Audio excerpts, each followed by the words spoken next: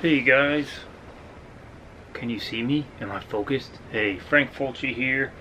Another unboxing haul video. This is actually gonna be the first part of a two-part video, I guess. I don't know. I'll probably do a regular video tomorrow. This one is just my Arrow sale pickups from Arrow directly, from Zavvi.com's Arrow sale, and even Barnes & Noble had an Arrow sale.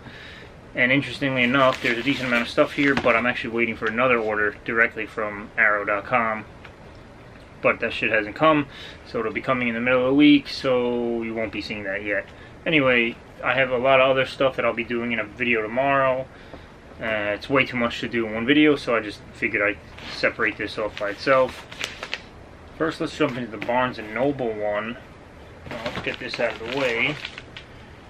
Hopefully this is the right Barnes & Noble box, because I did get another one that has some Criterion stuff in it. I'm hoping this is the right one, and I don't have to get up to grab the other one. But, let's see. Okay, yeah, there's a couple of Arrow titles in here. So, Barnes & Noble is doing a sale that is 50% off of their listed price. So it's not cool. I mean, I guess technically it works out to be the same as the Arrow sale, which is buy one get one free, although they have sale prices too, so it's a little different. Anyway, one of these actually was sold out on the actual Arrow site, so I figured I'd get it through them instead, and the other I just happened to see randomly through them. So first, this one is Double Face, and this is the one that was actually sold out through Arrow's website. I think this is one of the newer releases. This says $39.99. I definitely did not spend that much on it. It was half that, if even. I mean, yeah, there's 50. I think I spent $19.99 on this, which again for a newer title from Arrow was amazing. Again, no way I was spending $40 on that. This has Klaus Kinski. I think this is not Giallo because it's not Italian. Yeah, full-length Italian version. Yeah, I guess it's a Giallo with Klaus Kinski. And then the other one, technically not even a horror movie, but Robert De Niro in Ronin. I've been eyeballing this one from Arrow for a while now. This also has the dude, I forget his name, from Leon the Professional. Yeah, I've been wanting to check this one out for a while, so I jumped on that price. Next up, we'll do the Zavvi ones. So Zavvi, same thing as the Arrow, buy one get one free. So I wanted to test the shipping and see which one came faster. It took me forever to get my Arrow directly, and like I said, I put in another order and I still haven't gotten that one.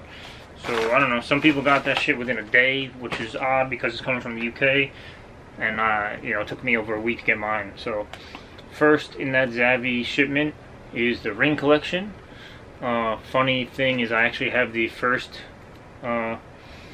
version of the Ring collection that they put out, like only a month previous to this.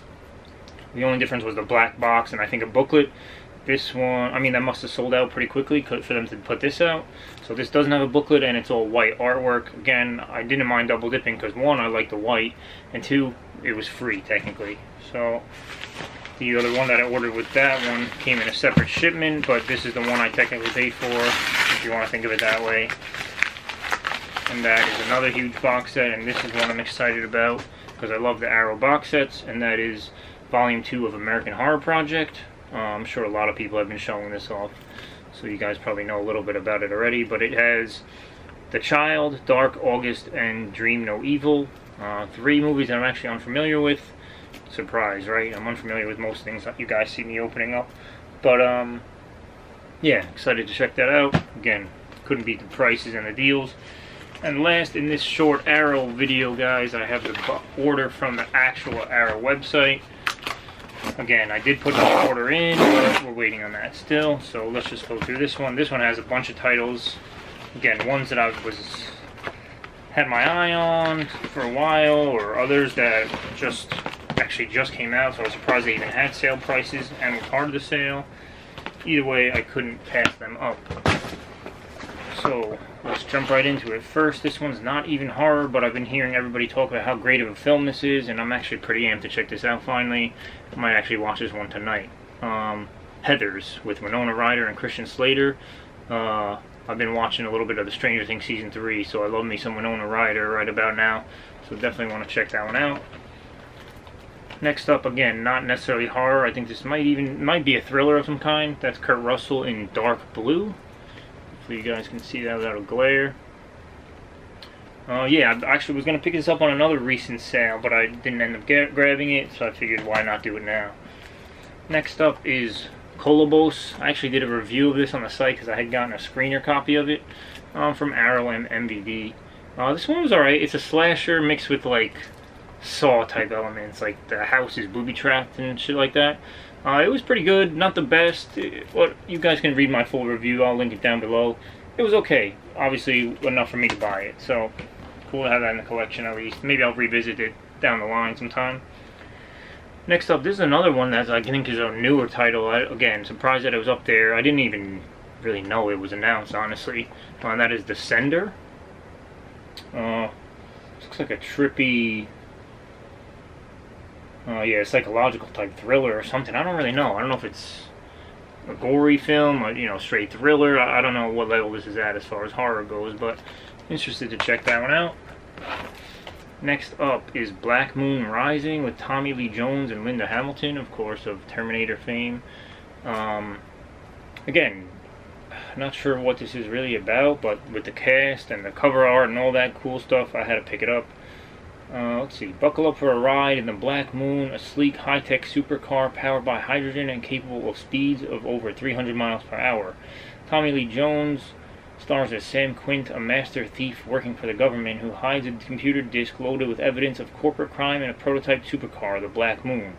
When a gang of thieves steals the car, Quint seduces their leader, Nina, played by Linda Hamilton, to get to the disk. But in order to reclaim his property, Quint and Nina must break into an impenetrable skyscraper and take down Ed Ryland, played by Robert Vaughn, the head of a dangerous stolen car syndicate. Fast-moving, hydrogen-fueled action thriller, written by John Carpenter. Oh, there you go. Say no more. John Carpenter, thriller. Awesome. Next up, Trapped Alive. This cover art alone, tell me you wouldn't pick this up.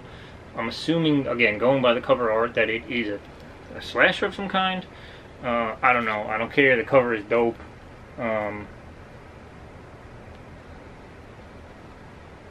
Escaped hoodlums and underground dwelling cannibals. Alright, sold. Cannibals. This one is actually, I've heard mixed things about this. The cover art, again, looks sick. I think it's like a post-apocalyptic type sci-fi horror flick. Got a little dude's skull chilling in the desert sand, you know, this desolate wastelands. But I heard somebody say it's actually not that good, and they were tricked by the cover as well. But we'll see. DEFCON 4 is the name of that one. Next up, another giallo. It's called The Iguana with the Tongue of Fire. Filmed by Ricardo Freda. I'm not familiar with this one either. I know it's a giallo. Looks like it's from the early 70s. Yeah, can't go wrong with giallos from the 70s, guys. Here's Takashi Miike's Terraformers. Takashi Miike is a crazy director. He's had over 100 movies that he's directed, something like that. Again, I think I said in one of my recent videos of an unboxing of his films, I mean, he's made over 100 movies, not all going to be amazing, although I'm sure there's some people out there that think they all are amazing in their own ways. But yeah, this is one I haven't checked out. I think I also had a screener copy of this that I didn't actually get to check out yet, but now I get the artwork and everything with it, so cool to have that. And last but not least, guys, is Elvira, Mistress of the Dark. Again, this is another one that I had almost bought in another sale recently, but didn't get it until now. So yeah, excited for that. Looks like my battery's gonna die any second now, so let me just end it there. Thanks for watching, guys. Again, I do have another Arrow shipment coming in sometime this week, and tomorrow you will be getting an unboxing of the rest of the crap I bought this week. So thanks for watching. Thanks for your time. Subscribe if you haven't already. Give me that thumbs up. Hit that little bell icon so you get notified, especially for tomorrow's video. And thanks for watching, guys. Until next time, peace. Be good.